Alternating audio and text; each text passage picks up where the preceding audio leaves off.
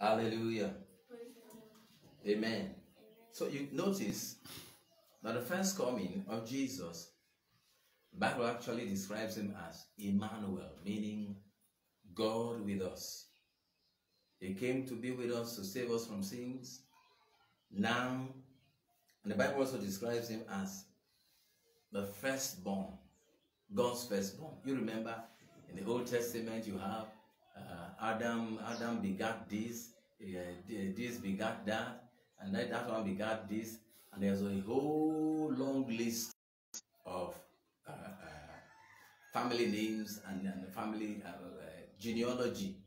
But in the New Testament, we are born in Christ. There's no need for that long list. We're just born in Christ. So Jesus came as the firstborn of God. Not only that, he came as the first begotten of the dead. He was the first to rise up from the as a born again. This same Jesus that we preach to you today, he says, how do they believe? They have to believe only after they have heard the message as it is, but with power to cause results, to make things happen. Hallelujah. I know that everyone is important, and everyone, if you cannot go, you can send. If you cannot go with the message of salvation, you can send. You send through your money. All of these things, the platforms we created in church, a healing school, a glimpses of glory, devotional, the television ministry, and so on and so forth. These are platforms that are designed to take the gospel further, to take the message of salvation, the message of Christmas, the real message of Christmas further, that the Savior has been born. That Savior came, he died for sin, he's the one authorized to take away, free you from sin, and give you the life of God, and also give you eternal life, a life after this life. Praise God. And it says further, in Romans chapters number 10, it says in verse 15, it says, and how shall they preach except they be sent? You see that? As it is written, how beautiful are the feet of them that preach the gospel of peace, and bring glad tidings of good things.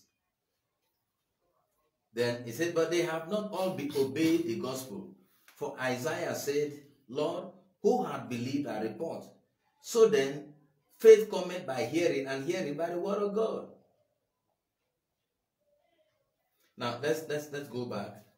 Let's go back. Romans chapters number 10, verse 9 and 10 is so critical.